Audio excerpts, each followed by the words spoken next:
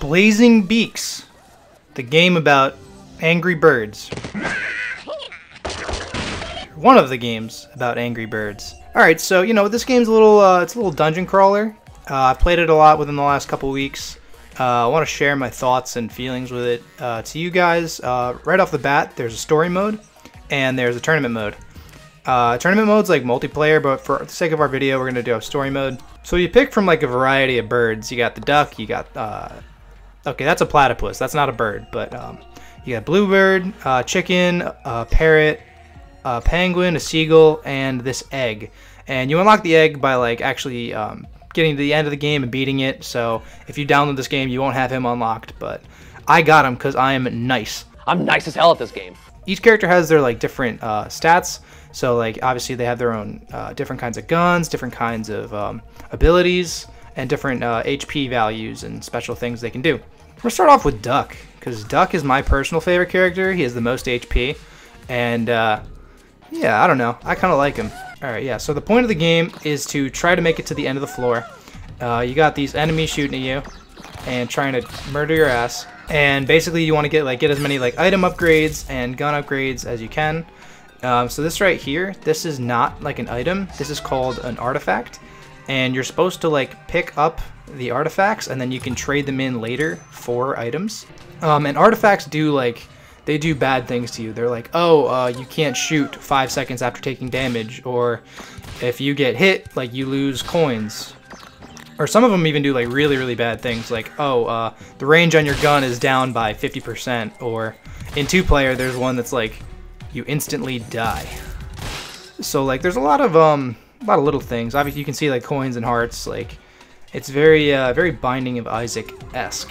And this game is no joke. Like right now I've played through a lot of it, but this game's hard as hell, and that's part of the reason I really like it. Yeah, so like right here is another artifact. It's doubles cooldown time from active ability.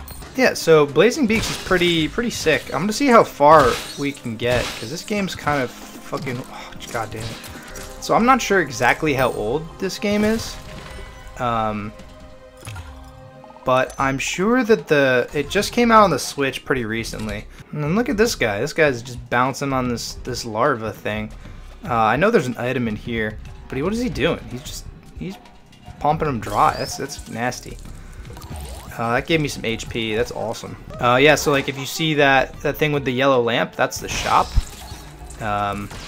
And basically the goal, like the shop is your best friend. You want to get to the shop because you got to get rid of some of the artifacts and what they do and the bad things.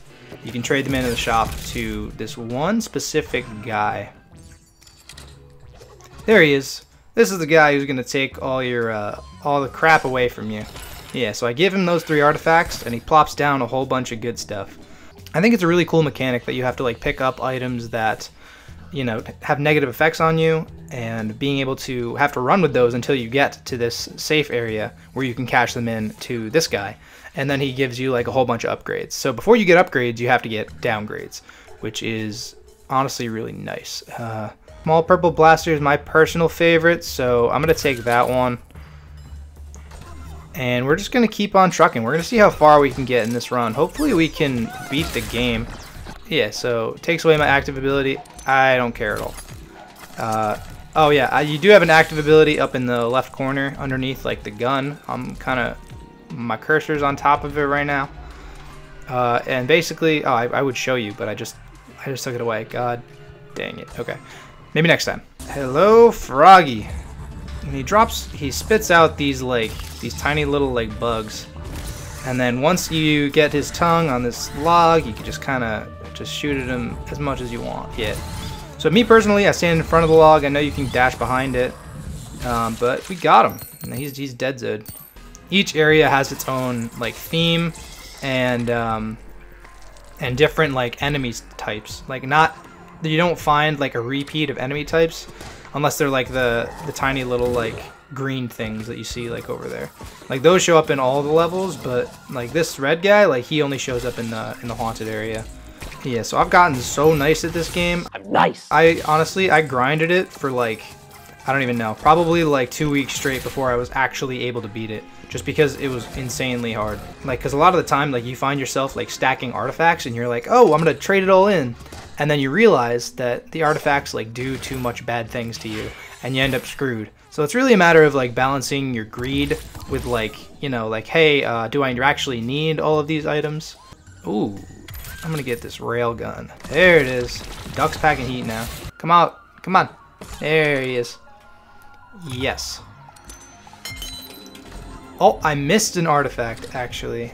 That's okay. Like, and you can choose to leave the artifacts. You don't have to pick them up, which is like a neat little detail. So you can like kind of gamble with yourself. You can be like, oh, do I want this artifact? Does it do too many bad things to me? Or like, am I just gonna leave it? You got these fake penguin guys shooting at you.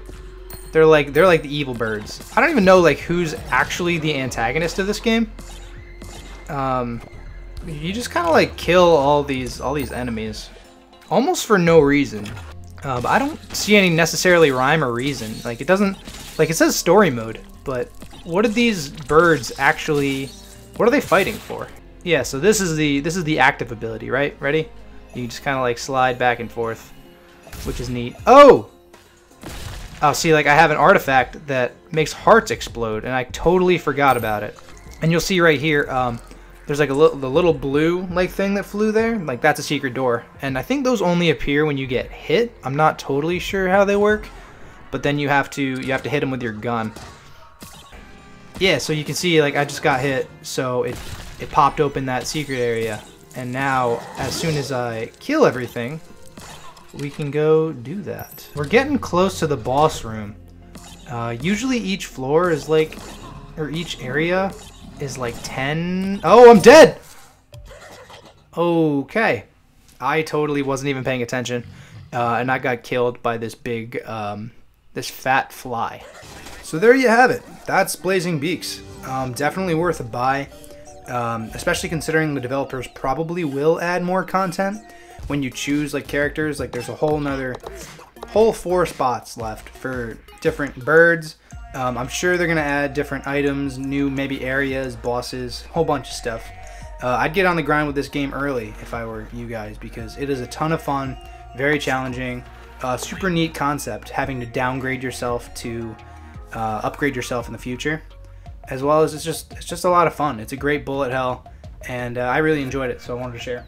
So thank you guys very much. Until next time.